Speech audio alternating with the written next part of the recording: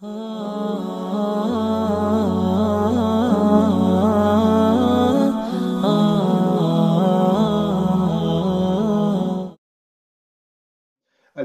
wa kafa wa salatu ala ibadihi allazina astafa. Assalamu alaikum wa rahmatullahi wa barakatuh.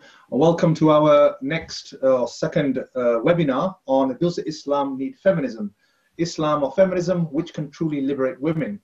Now, in this particular session, which will be approximately 1.5 hours, we have some excellent speakers and people who will discuss the issue related to Islam and feminism. Now, before I get into the detail, let's just introduce some of these speakers. So our first, somebody who you may already be acquainted with in our previous session, is Daniel Haqiqatjou.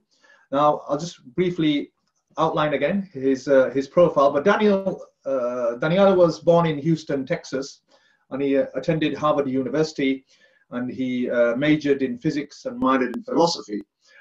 He completed a master's degree in philosophy at Tufts University and is the director of religion and scientism, was the director of religion and scientism at the Yaqeen Institute. Daniela has also studied traditional Islamic sciences. Part-time, he writes lectures on contemporary issues surrounding Muslims, on modernity, life and culture, and of course on feminism. He also writes critical analysis of the theories of biological evolution, which we discussed in our previous webinar. Daniel has spoken at a number of universities, community centers, and mosques around the USA, and he's mainly in relation to Islam, Islamic ethos, the mentality, and various other topics.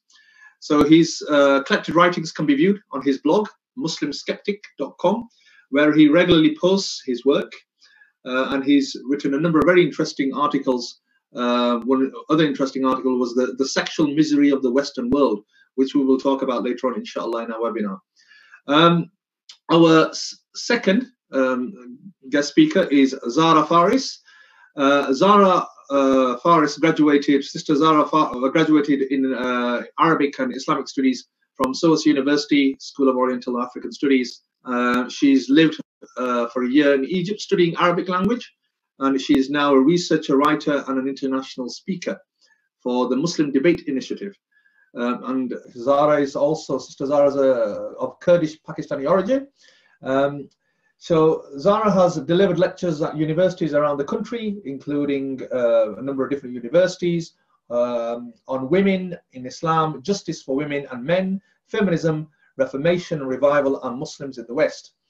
She's also had regular TV and radio media appearances, including on Islam Channel and BBC Radio. Zara has also debated feminism with former Green Party leader Natalie Bennett, journalist Julie Bindel, and academic Ziba Mir Husseini, and Marina Muthathir, daughter of the former Malaysian Prime Minister. She's also debated This House Believes Sharia Law is Fairer than English Law, with an English law judge and QC. And she's also debated Islamic Reformation with Tom Holland. So she's clearly somebody who's quite heavily involved in debating with a number of different understandings about Islam and so forth. She's currently writing her first book. I'm not sure whether Sister Zara's completed the book, but on women's rights without feminism. So we'll get to hear a bit about that book later on, inshallah, as well. And finally, our third guest speaker is Fatima Barkatulla. Sister Fatima has a rich Islamic education from an early age, thanks to her parents. And she married and passionately is raising 4 children. She studied Arabic and Islamic studies in Egypt at prominent institutes such as Al-Fajr Center, Qurtuba Institute, and College of Al-Azhar University. And is currently training to be in, I'm assuming she's already in the state of Islamic scholarship with senior scholars in institutes in the UK. She has been a key contributor to the discourse surrounding Muslim women in the West, contributing to the Westminster Faith Debate, documentaries and live shows for BBC Radio, the World Service, as well as BBC Television, Channel 4 and Islam Channel. In 2014, she was also awarded, I'm not sure if I'm saying this the right way, but Icon Ukhwa International Award for young women in Dawah and community service at a ceremony in Kuala Lumpur, Malaysia. And currently, Sister Fatima is the director of Seeds of Change, which is one of the biggest Muslim women's conference in Europe. And I'm sure Sister Fatima will give us a bit of insight in terms of what this particular organization does. So I won't waste any more time. What we'll do is over the next 1 hour, what we will generally do is just put some questions to the panel. And once we've done that for about an hour, then the last half hour, we will open up questions to the audience. Now, hopefully, some of the questions I will be putting to the panel are also questions that you guys are already quite interested in generally anyway. So first of all, let me start off with Danielle. Just before we go into the topic of feminism, and before we come to you, Danielle, actually, let's just ask Fatima, Sister Fatima. Let's get deeply into the root of the question. Does Islam need feminism? Sister Fatima.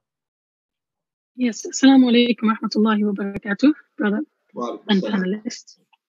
The question, does Islam need feminism? I would look at it from this perspective. First of all, we know that Islam, we know that we have a creator.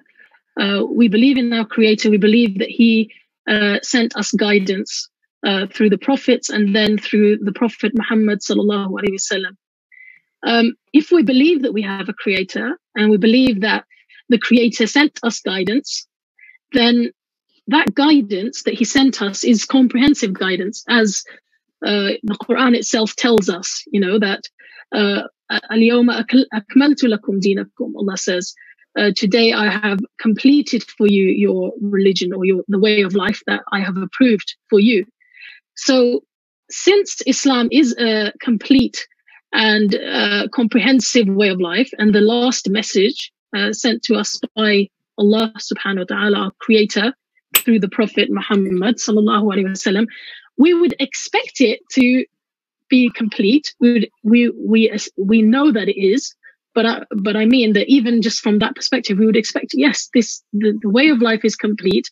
The answers to the problems that human beings have can best be given by their creator. And so everything that we need as human beings, male and female, to live a good life, to be happy in this life, to be successful in the comprehensive sense of the word, meaning in this life and in the next, to cater for not just our physical needs, because we know that we aren't just physical beings, but also for our spiritual, our ruh, our souls. We would expect the way of life. I think we may have lost Fatima. Okay. Yes. We would expect that way of life to fulfill that. So, as a Muslim, I believe Islam doesn't need any external kind of ism or schism to come in and, fix it, so to speak. If anything, if we were to return and to practice and to observe the way of life revealed to us by our Creator properly, it would solve and cater for all of our needs. Okay. Interesting. Sister Zara, just get your perspective on this. Before we go into the depths of feminism, what exactly is feminism? And surely it's not a good, is it a good thing or is it not a good thing to demand women's rights? Assalamu alaikum wa rahmatullahi wa barakatuh to everybody who's joined today. Thank you for inviting me here, and thank you to everybody who's joined us as well. I think this question often arises for one key reason: the issue on feminism and whether it's either compatible with Islam or whether it's helpful to Muslims. And that is because we often conflate women's rights with feminism, and we treat them as though they're the same thing. We treat women's rights and feminism as though they are synonymous. And the reality is that they're not synonymous. And there's a couple of reasons why, which I'd like to go into and share with you today. Feminism, the best way to understand its place in society. Feminism is to women's rights what capitalism or communism is to economics. So economics, for example, is resource distribution. It's about how we distribute wealth and how we distribute all kinds of material resources. And capitalism and communism have their own ideologies on resource distribution, but they are in of themselves not economics. So capitalism is not economics, communism is not economics. They're merely different worldviews to the question of resource distribution. Now, similarly, feminism is just one approach to the issue of women's rights, and Islam is another approach to the issue of women's rights. Hopefully you start to see where I'm going with this. Now, in its most generic terms possible, per your question, feminism is often described by most people as, you know, generally the equality of men and women. And I don't think anybody here would disagree with the sentiment behind that. And it's not the fact that when somebody is criticizing or questioning feminism that they're, you know, questioning the idea that, you know, there shouldn't be any kind of oppression between men and women. They're separate things. So feminism and Islam's approach to women's rights, as has been sort of touched upon briefly by Sister Fatima already, they have very little in common with one another. Other than this very broad notion of, you know, not wanting to oppress women, for example. That's the broadest, I suppose, you could take it. But beyond that general platitude, we see that with feminism, for example, it's based on the notion of individualism, which is contrary to the underlying notion of Islam or being a Muslim, which is in individualism, the individual or, you know, the individual person or the self is more important than society, culture, religion, or even God. And as a result, for feminism or for feminists, again, which is just one approach to women's rights, for feminists, they often will be the ones trying to define what those women's rights should be.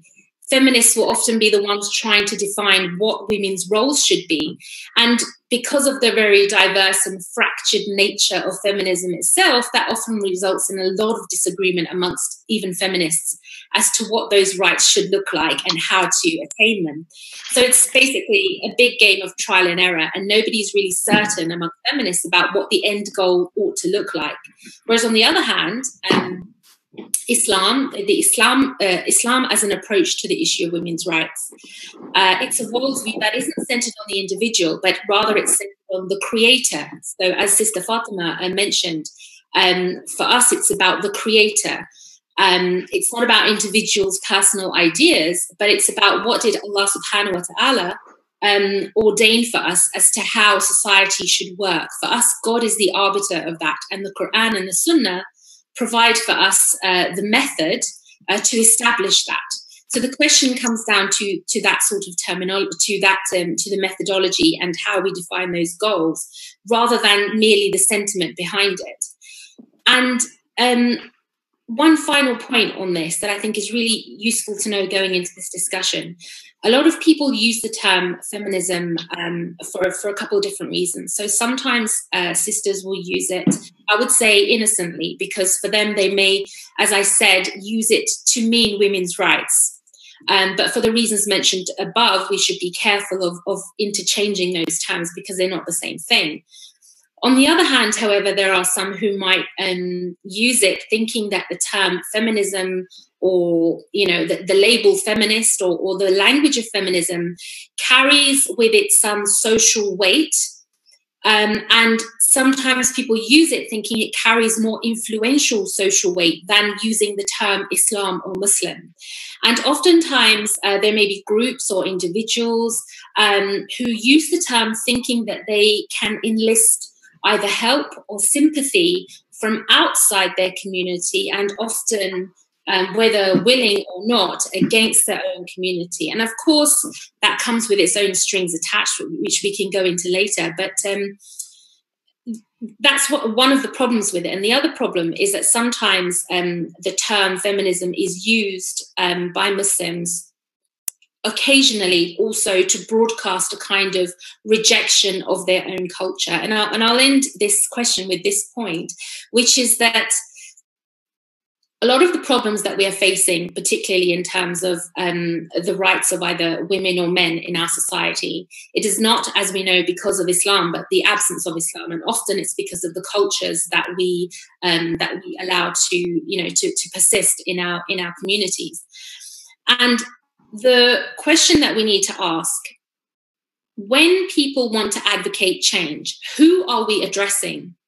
So when Muslims want to advocate change for women, sometimes we hear the fact that the Prophet Muhammad sallallahu alaihi wasallam, whenever he was approached by a woman who had a complaint or a grievance or an issue, that he would listen. And so we should also listen when women have complaints. Yes, we should listen. However, the question is, who has the ability to change the status quo at the moment? Who are we addressing with these concerns? And at the moment, sometimes we have sisters that use the term feminism, and they go to those that have what little authority they do have, which isn't much. They may go to, certain individuals in the community, and using feminist language or using the term feminism, they are essentially alienating their own allies. They are alienating the very people who may actually agree with the fact that these grievances are genuine. They may agree, and they most probably do. But the problem is, when we couch our issues or our complaints in the language of feminism, we are putting on the back foot people who quite rightly associate feminism with a foreign ideology that has, and as I'm sure we'll go into later, caused a lot of harm and a lot of damage throughout, to Muslim communities throughout history. And so the language and the use of the term feminism is often met with, an understandable backlash. Now, if we just used different words, so describing behavior that is non-Islamic, so where, for example, a woman is being denied, her right as a Muslim woman, if we describe that as, this is because of Jahiliyyah, this is because this is un-Islamic, nobody's going to disagree with them. Nobody is going to say, oh no, Jahiliyyah can be a good thing. Nobody's going to say that. But when we say, this is, and there's all kinds of manners of terminology that we can get into, but a lot of language that is associated with feminism, we're alienating the very people who, one, would be our allies in changing this and establishing a kind of more accountability in society. We're alienating them, and we are also, we are not doing justice to what Islam is as a religion, which is a holistic approach to dealing with these issues. And instead, we are bringing in alternative worldviews that actually muddy the situation rather than clarify them. So hopefully it's quite a lot there, but hopefully that's a good place to initiate some of these questions this evening, inshallah. Okay, sorry, Danielle. Just the issue related to I noticed that one of the articles that you wrote on your website was about relating the war on terror to Islam and feminism.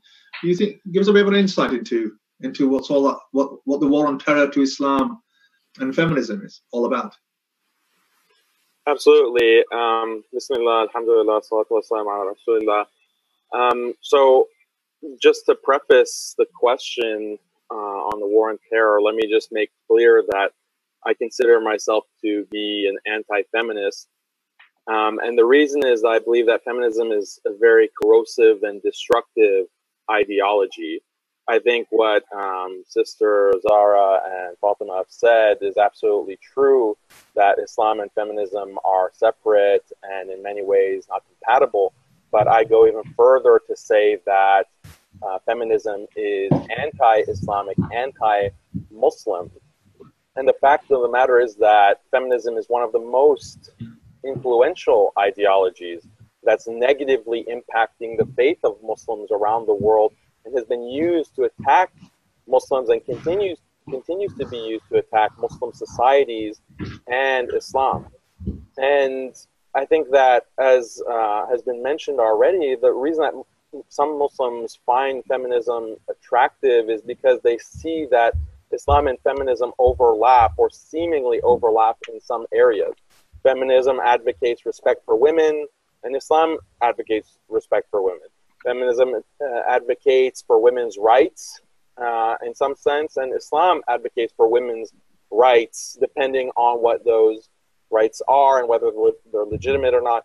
So there are these overlaps, but we can't ignore all the areas where feminism is contrary to Islam and is in fact anathema to Islam. And I think there are three main areas that we have to focus on. And I'm going to touch on these three areas probably more than once in the course of this webinar. But number one, the central pillar of feminism is this idea of patriarchy. Namely, this idea that all of history, since the dawn of time, men have been working together in a sort of conspiracy to subjugate women for their own benefit. And that there are these patriarchal structures of power that systematically favor men over women. And you can internalize patriarchy, and patriarchy affects our language and our systems of thought. And so, but this idea of patriarchy is highly problematic to Islam because our Prophet, peace be upon him, was a man. All the Khulafa Rashidun were men. All the major schools of thought were founded by men. All the major works of tafsir, of kalam, of fiqh, and so on and so forth, these were all primarily done by men, which is not to say that there weren't any female scholars in our tradition. There certainly were, but the vast majority were men. So this is seen as a big, big problem according to the feminist philosophy. And many Muslim feminists have a major issue and a problem with the Islamic tradition for precisely this reason. And the fact that that Islamic scholarship is dominated by men means that we have to be suspicious of Islamic scholarship and the Islamic tradition as far as feminism is concerned. So these feminists attack, okay, and they try to undermine the Islamic tradition. They attack the Quran. You have Muslim feminists, not all Muslim feminists, but you have some who will attack the Quran and will say we have to say no to the Quran, right? And that's a direct quote from one of the most prominent Muslim feminists, that in some cases, in some contexts, it is appropriate to say no to the Quran.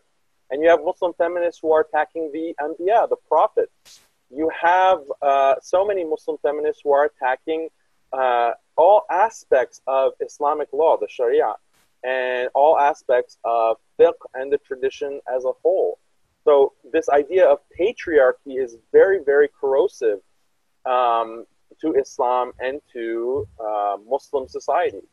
So that's one. The second thing is that feminism also attacks the family and attacks the home. And Islam is a religion that really, really emphasizes the importance of family and the importance of the home. The home is the central hub of a Muslim's life. And the family, the extended family, is the central institution of a Muslim's life and of Muslim society. But in the modern world, that's no longer the case, unfortunately. And that's in large part because of feminism and how feminism has attacked the family. But, you know, I hopefully don't need to emphasize how important family is in Islam, how often Allah mentions in the Quran and the Prophet ﷺ has mentioned maintaining ties of kinship, silat rahim, how we are told to respect and honor our parents, how we're supposed to respect and honor our mothers, especially, and our fathers. But these are institutions that feminism attacks, sometimes in very overt ways and sometimes in much more subtle ways. Feminists call motherhood bondage, especially in the first wave of feminism, in the second wave of feminism, and now in the third wave. Motherhood is seen as a big problem. Fatherhood, the father is a patriarch. Father should be seen with suspicion, right? Parents need to be wary of even having children, which is why birth control and abortion are so emphasized within feminist discourse, because children are a burden. And children also should be wary of their parents, especially their fathers. So all of this is attacking the family and the institution of the family, which is so important within Islam. And so we can see a very direct clash, and we can see the effects of this in the Muslim world. So that's the second thing about feminism. And the third thing is that feminism has been used as a tool against Muslim society in the past and in the present, in terms of colonialism, and even today in terms of programs that are being exported into the Muslim world in order to re-educate Muslims, quote unquote, re-educate them, and to influence the way that Muslims form their families and the way that society is structured. So feminism has been used as a tool to further colonialism, to further occupation, to justify invasions, to justify wars against Muslims for over 100 years. And so we have to be aware of that reality. We have to be aware of that history and how it's being continued even up to this day. So given these 3 points, it's very clear how feminism is anti-Muslim, it is anti-Islam, and we need to be very aware of this and not just have this naive view that, okay, feminism is something that can be accommodated, even though, as I mentioned at the beginning, and Sister Zara also mentioned, that there are some areas of overlap. But does that overlap mean that we should just accept the concept wholesale? Islam overlaps with many other ideologies like communism that was mentioned, or other ideologies that are anti-Islam. So we have to be aware of this.